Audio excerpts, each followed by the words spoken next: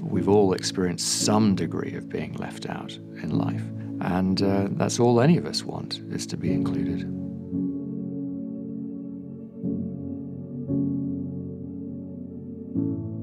If I were talking to someone who was feeling excluded or was being excluded, I would say, look, this isn't about you.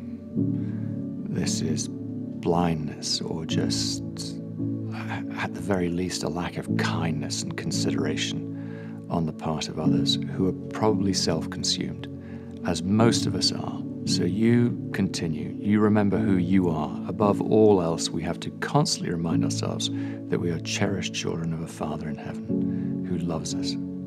If we're impatient with someone who doesn't seem to be progressing as fast as we think they might, I think it's always good to look at our own journey and see how fast we're progressing, either now or were at some point.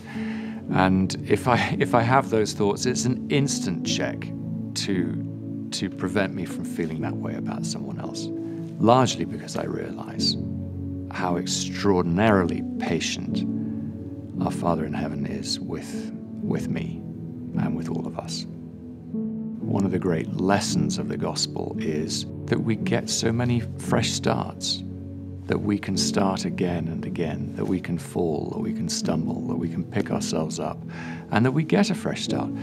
You know, there's so much in daily life that doesn't suggest that at all.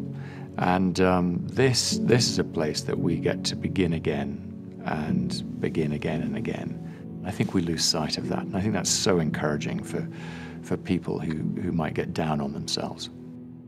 I know a lot of people grow up in the church, and it can be cultural. It can be just what we do. Others will say, well, why the church? And I had an experience, I suppose it's about 15 years ago. I came from our home in England to General Conference, and I was coming out of a session surrounded by people from all over the world. And I thought, this is it. This is the church. We're from everywhere. We include everybody. And this is where I belong. And it was a wonderful feeling. I think whether you're coming into it for the first time or if you've been here for generations, we have to remember and constantly remind ourselves that, as someone wise once said, this is a hospital for the sick, not a monastery for the perfect. There is nobody perfect here. We're not going to find them. It isn't going to be you. We're here because we all need help from one another. Some of us are helped more for a season by helping others. Others need help for a while.